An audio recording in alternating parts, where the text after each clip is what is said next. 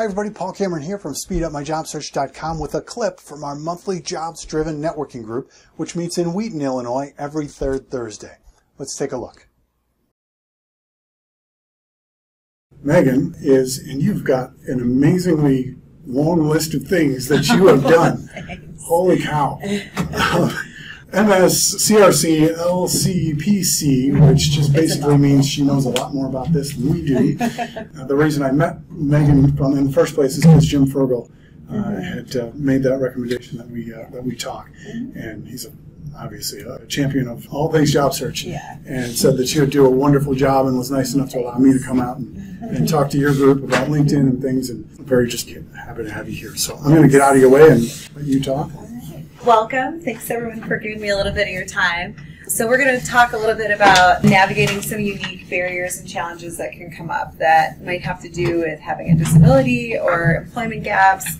And this is kind of a lot of what we see. So I work with, again, veterans who have all sorts of different disabilities and other barriers to employment. So this is kind of the bread and butter of what we do at the VA hospital. So with disability, we're going to talk a little bit about some resources. What are the protections, disclosure, if you should, how and when to do that with an employer, accommodations, when to make those requests. We'll talk about employment gaps and then legal history. How do we address that, both on paper, in an application, interviewing and networking. 1 in 5 individuals in the United States does live with a disability. The number of working age people who are disabled is about 32 million.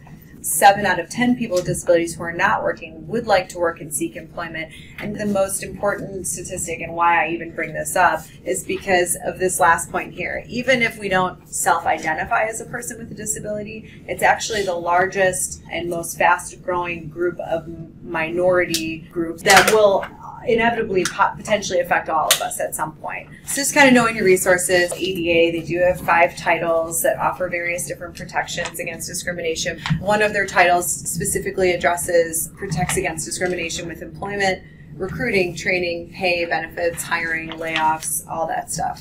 They are specific to people who meet the definition of a person with a disability. So ADA defines that as someone with a physical or mental impairment that substantially limits a major life activity, and you have to have some kind of record with a disability, which just means you have gone to a doctor for some kind of treatment or some kind of formal diagnosis of whatever condition that you have.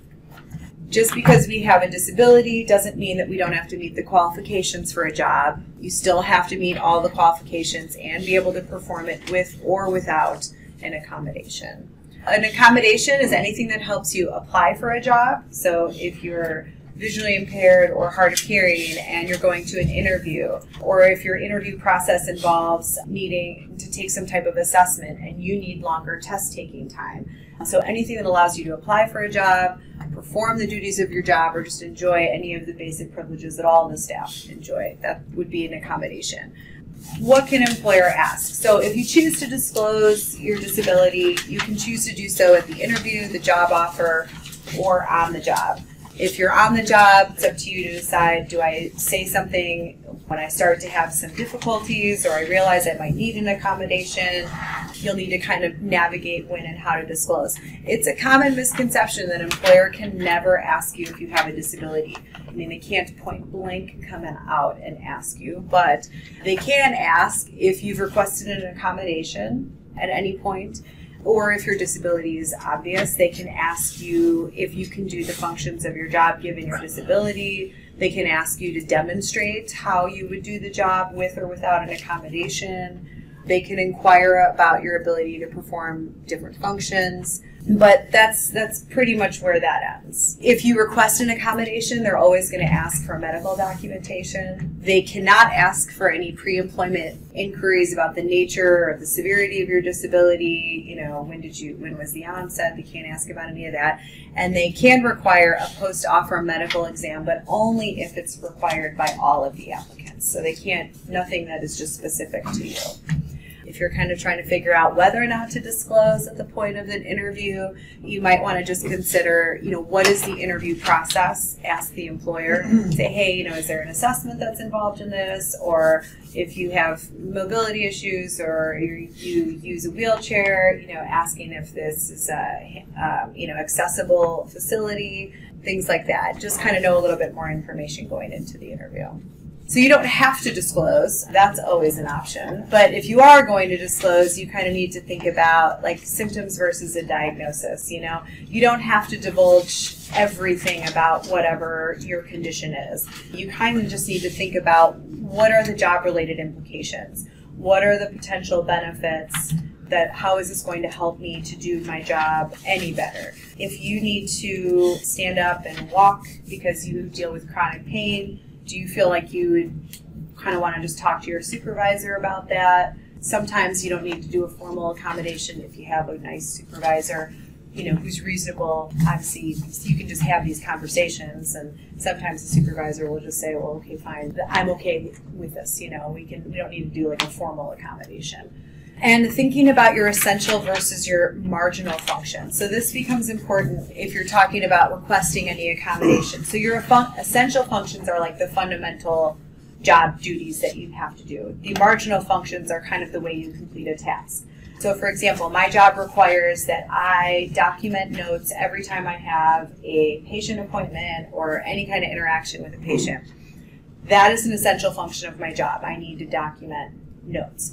It is not an essential function that I type those notes into the computer. So if I'm visually impaired, I can use JAWS software, magnifying software, or I even can use a workplace assistant to type my notes in for me. So that's a marginal function. You have to ask yourself, what is the goal? I think that's ultimately the question you want to ask. If I choose to disclose, what is ultimately the goal of disclosing?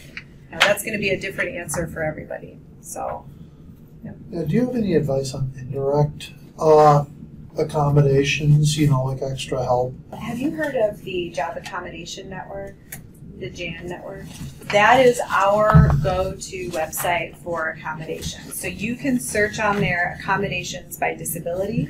You can search by symptom. And so, given that most of the veterans I work with have more invisible disabilities, it's sleep apnea related, or it's mental health related, or it's cognitive, it's ADD, what sort of accommodations we can use. I've had folks who have done flex scheduling, especially when sleep is an issue, having just a later start time, or allowing for grace period to come into work at a certain time, noise canceling headphones for AED. But check out the JAN network, because when in doubt, I use the JAN network for every time I'm helping someone do an accommodation. With legal history, just a couple things to consider. I don't know if you guys are familiar with the processes of sealing versus expunging records. Key difference is sealing. Your record still exists in a legal and physical sense. It hides your record from the general public, but like hospitals, schools, law enforcement can still see that. Expungement is an actual, your record is deleted. Certain arrests can still come up. Certain convictions are not allowed to be sealed or expunged. Violent offenses across the board are not allowed to be sealed or expunged. Arrests show up on a background check even if there is no conviction. I always suggest, targeting employers that market themselves as open to hiring people with felonies or have what's called second chance programs. Paul mentioned I have a bean, right? I have a bean.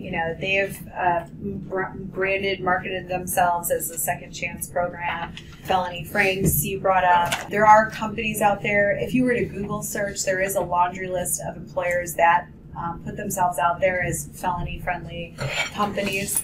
In the Please Explain, every application, you check the box and then they say, here's 200 characters to explain exactly what you did and why and how long ago. I always say only tell the most basic information. Put a positive spin on things. What have you been doing to improve? What sort of changes have you made? Did you have a rough patch in your life? Have you sought treatment? Was it a drug-related offense?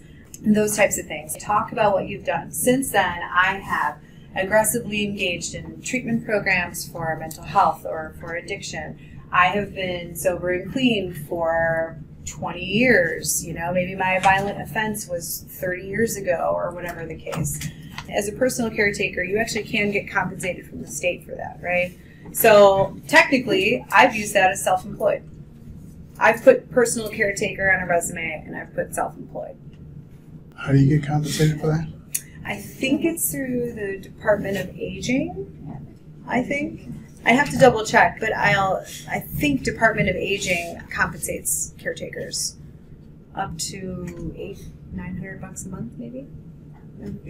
Employers want to know that you want to learn about them, right? Because the more that you're interested in them and the more that you appreciate working for a company, the more likely it is that you're going to stay there.